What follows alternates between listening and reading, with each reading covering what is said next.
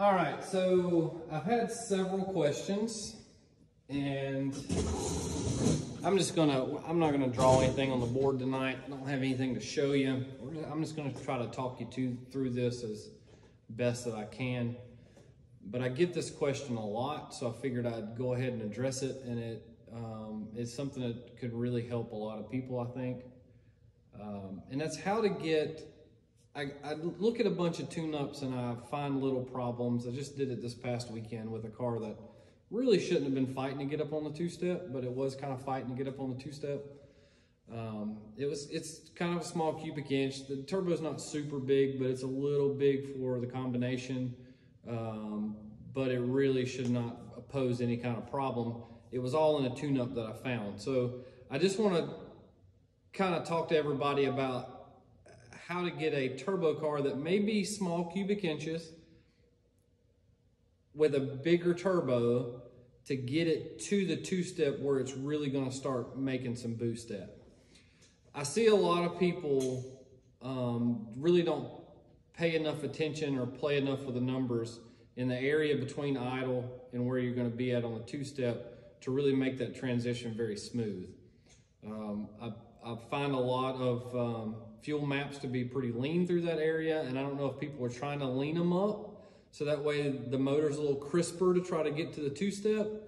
And that's, it's kind of a double-edged sword right through there, but I'm going to tell you how I do it, and it really seems to work out very good, because even though my motors may not be as crisp and snappy from idle to when the torque converter starts grabbing it, it really starts to help progress it past that point. And that's really what we're trying to overcome, is that hump where the torque converter grabs the motor and really kind of wants to hold it down from making any more RPM. So what I generally do is I will sit in the car, right? And I'll grab the trans brake button, okay?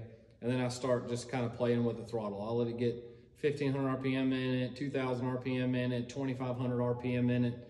And I just watch AFRs and I just kind of feel what the motor's doing, right?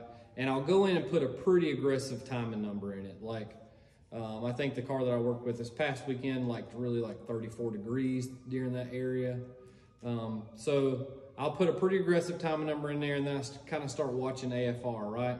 And I'll start piling fuel in it till it starts really bogging the motor down. And then I'll back it back up till the motor gets kind of crisp again. So like on gasoline or on E85, you may even be in like the 11.0 to 11.2 range during this period. And a lot of people go, well, Rob, that's making the motor real fat and lazy during that area, and we're trying to overcome. Yeah, let me tell you what that's doing though. Anytime you put more fuel in the motor than what it's actually going to use, it's going to spit a lot of that out the exhaust, right? And when you do that, it creates a lot of heat in the exhaust. And what's happening when you're trying to get up on the two-step is all of those pipes, especially if the pipes are very long, they're kind of absorbing the heat, acting like a radiator, getting that stuff out of there, right? So even though you may have enough exhaust volume to spin the turbo, all of that piping's kind of absorbing it back out of it, And I talk about that, and it's very minuscule kind of numbers that happens on, but it does kind of play a part in getting the turbo up and rolling. So adding that extra fuel allows that what comes out of the cylinder head to still have a lot of heat in it going through whatever hot side piping you have going into the exhaust side of the turbo, okay? So that's kind of we get the motor up to where it lays against the torque converter, and then that extra fuel starts helping it make boost sooner to overcome the torque converter to get to the two-step, okay? Now, once you make it to the two-step, wherever it may be set at, depending on how you have your ECU set up, I focus a lot with Holley EFI, so I kind of really know how it works very well. But there's different ways you can set your two-step rev limiter up. And one is high-low, one is fuel only, one is spark high only, and there's a couple other options in there. Spark high only is my preferred way to do that, and I'll tell you why. Spark high only allows the engine to kind of lay up against whatever RPM it is. So let's say we set the two-step at 4,000 RPM. Instead of it cutting the motor off at 4,000 RPM and then cutting it back on at 3,900, it's going to allow the motor to kind of lay up against 4,000 RPM. So it's only going to shut off whatever cylinders are needed to kind of keep that motor at 4,000 RPM, instead of just shutting the whole thing down and then letting it come back, shutting it down and letting it come back. So now we keep all the momentum in the engine, so it's laid up against 4,000, and it's only cutting the spark off that it needs. And then when it cuts that spark off, it drops that extra fuel into the hot side of the turbo system. When that happens, you get that kind of pop sound. Some people call it cannon fire or whatever. You're just lighting the raw fuel on the exhaust side. Once you lay up against whatever the two-step is with spark high only activated, that really starts getting the turbo rolling.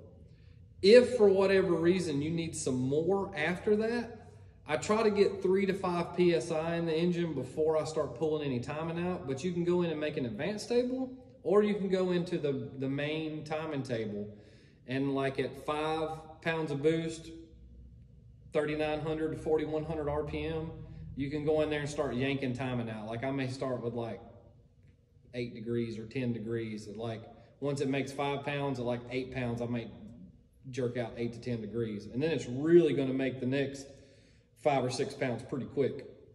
And then if I want it to be at 15 pounds and at 16 pounds, I put all the timing back in it.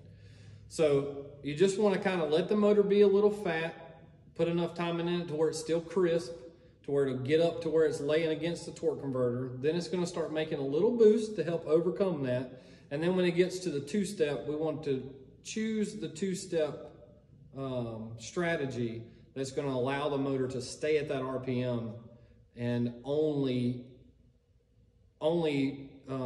turn off whatever cylinders by spark that it needs to hold it there. If you start using this strategy, you're going to see your car come to life a lot faster, be a lot smoother, a lot quicker to stage, a lot more consistent staging, and it'll be a lot more enjoyable for you to go to the racetrack instead of having to sit on the two-step for like 15 seconds and wait for the damn thing to build boost. And most of the time you can really overcome about any torque converter unless it's just like way outside the realm of what should be in that combination. And you're going to recognize that not only in that, but how it performs down the racetrack. But you'll really be able to kind of overcome about any torque converter for engine and turbo combination that you can put out there. You know, we run the tightest torque converter that PTC makes with a 12.0 in our car, and we have no problem whatsoever getting to the two-step. So if you'll use that strategy, I promise it'll help. Some people are going to disagree with that, but I fix a lot of cars that struggle getting to the two-step, and this is a way to kind of help fix that.